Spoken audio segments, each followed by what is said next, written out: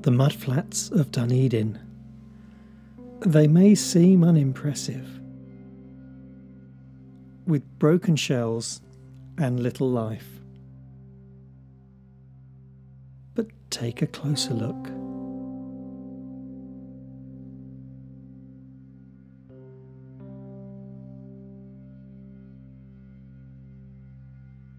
Life moves at its own pace.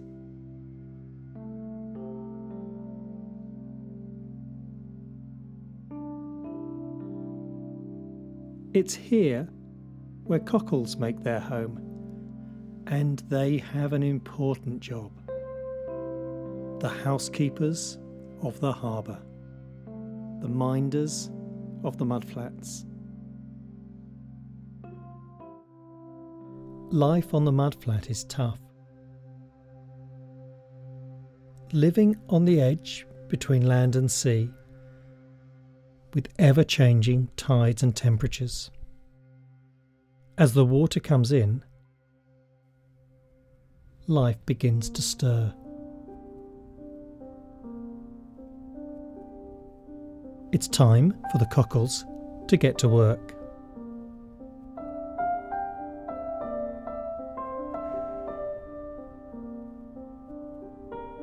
These underwater workers stretch out their siphons. They have an important job. The water holds tiny flecks of food and sand. Vacuum cleaners of the underwater world. They create currents to catch the food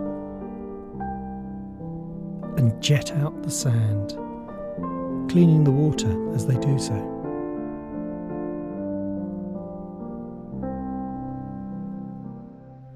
With every tide, their task begins anew, cleaning the water and helping to keep our oceans healthy.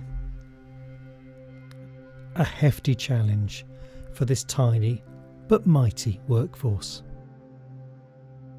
Burrowing into the sand, churning sediment as they do, like a plough, they keep it healthy and full of oxygen. The healthier the sand, the more animals will thrive. And like any good friend, they lend a hand to passers-by. Their passengers reach up into the flowing water for the fresh food and oxygen. Above the surface, they are not alone either. This mudwalk may seem harmless, and this crab a little small, but a larger threat is on the way. With piercing pincers, the shell can be prized open. When the tide comes in and the crab has finished his dinner, the carnivorous whelks set in to finish off the cockle's carcass.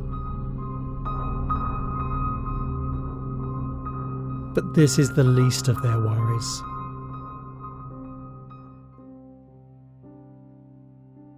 Above the surface, trouble is brewing.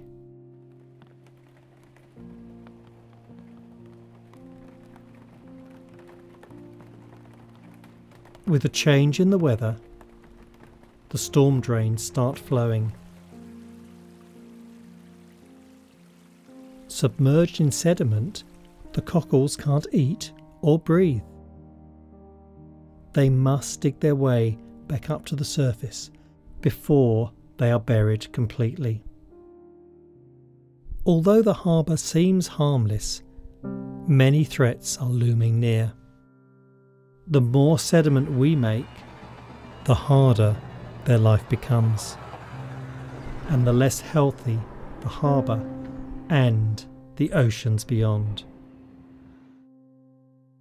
With every tide, their life gets a little more difficult, and we're not helping. But if we look after our waterways, they might continue to thrive.